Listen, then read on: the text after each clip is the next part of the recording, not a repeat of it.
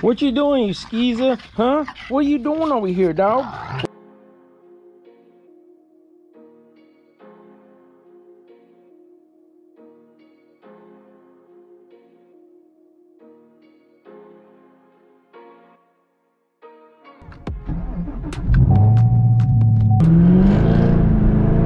Oh yeah. Oh, right at it. Oh, no gas. Uh-oh. Let's see how much your boy Biden is getting us for today. You guys just leave the tip in, guys? You guys just leave the tip in just to get those little drops out of there so they don't leak on your car? Quick Biden, quick 100 today ain't too bad. How much is gas where you guys are at? Guys, if you guys are in Vegas, you guys already know All Hose, baby, is a place to come for those fittings.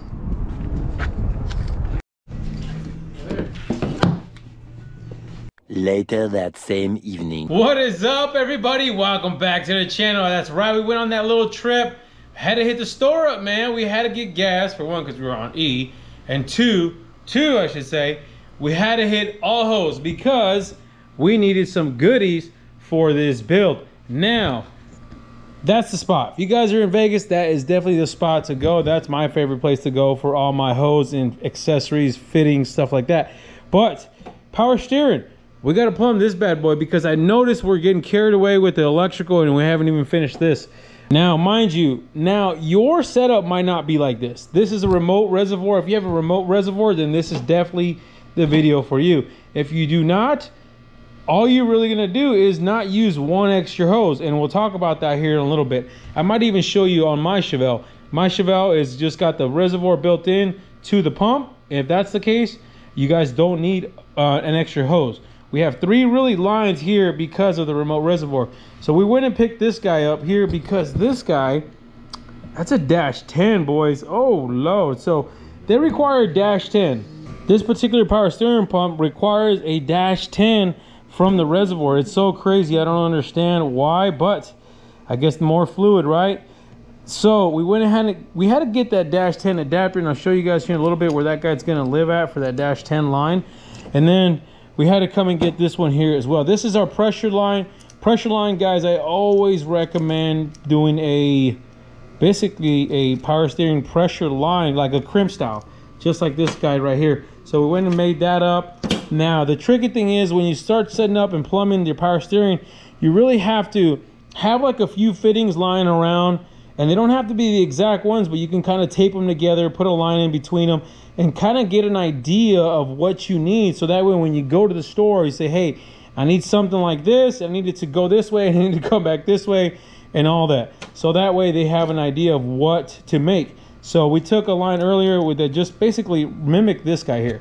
So that's going to be the biggest one because these ones usually don't rotate, these pressure lines, as far as these fittings, these crimp style. So you're always going to need something to mock that up. This one I had here at the house.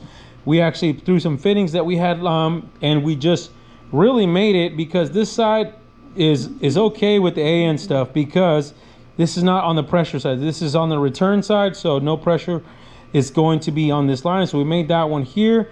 And then these fittings are going to be very important as well. You're going to need those for the actual rack. Now, mind you, every rack is a little bit different. This is the Borgeson. Remember that Borgeson rack and pinion, or rack, power steering rack, whatever you want to call it, box. They require a little flare adapter that's going to go in here, and that'll live inside before you screw these on. Obviously, like I said, 1, 2, 3, that's all. But I'm going to go ahead and clean this thing up a little bit. We're probably going to put a little loom on here just to kind of clean up these fittings because they're just kind of bulky and stuff like that. Not to mention, we got to add that Goose Performance touch, you know. But let's go ahead and get to work and then see if we can get this thing put on today.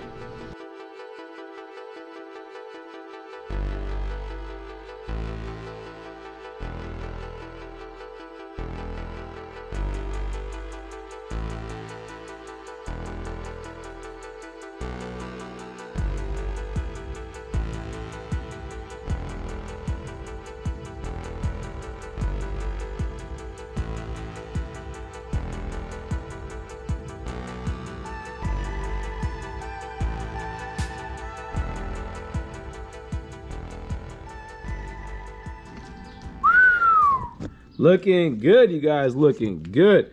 This thing is all finished up. I'm really happy with it. I dig it. I really like it, and it looks good. It's a good place to service. It's a good place, I mean, just for it in general. I think it looks good. That bracket came out killer. If you guys need an actual bracket, let me know. I can get you guys one made up for you guys. I will try to put them down in the website. Hopefully, you guys, if you guys can, hit up the website, get some Goose merch. Hit up gooseperformance.com. But I will try to get that bracket on the website if you guys are interested for that head. I mean, that's a multi-purpose bracket. If you think about it, it can be used for damn near anything. All it does is bolt to the head. Very sleek, you can see, and plenty of clearance as well for the alternator. So if you guys got an alternator that sits nice and tight, no issues there. But down here, got the line, got the actual pressure line. I did end up using that that loom on it. I just didn't like how it was looking. It didn't look right to me, so I just took it off. It still looks good. Shouldn't have any issues. Obviously, you're gonna have your return and then your pressure line. Make sure you guys identify those correctly. But everything else is looking good. Like I said, once again, when you guys go to plumb your power steering, you're gonna want to have some like even old fittings, something lying around, just to kind of give you an idea on how to route everything and how to go about placing everything else that involves that reservoir. If you guys have this type of remote location style, let me show you guys, as a matter of fact, the one I have on my Chevelle, which is not like this. It might be more like yours. What you doing, you skeezer? Huh? What are you doing over here, dog? What you doing, big dog? Big dog, big dog. Get up out of here, dude. Jesus.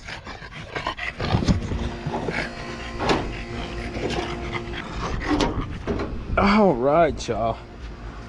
Let's see if we can see it. So I got the Holley mid-mount kit accessory drive on here, and once again, my power steering has the reservoir built into it. So on the back side, this one only has 2 lines, right? And they're both dash 6s. Really, I wish they were like that on the other car, but they're not. Every accessory drive is a little bit different. But this guy here, we got the pressure line coming off of here, off the back side, and then straight down to the box.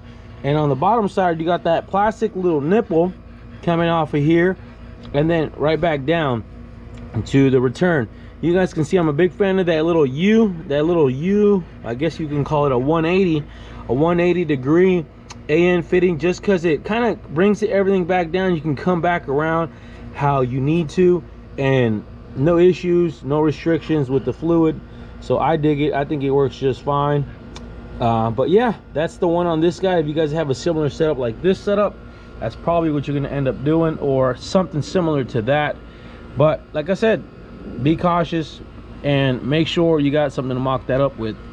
But you guys, I think that's going to do it for this video. Just wanted to show you guys, go over real quick on the power steering plumbing, because it is something we have to do. People don't realize when you do these swaps is that you have to replumb the entire car. Like everything that you used to have is not really gonna work by nothing. When it comes to a swap, it just, everything's brand new. You got to redo everything, from plumbing, electrical, AC, all of it. So keep that in mind. But do me a favor, man, smash that like button and hit the subscribe button and hit the bell for notifications. And you guys already know, stay wrenching.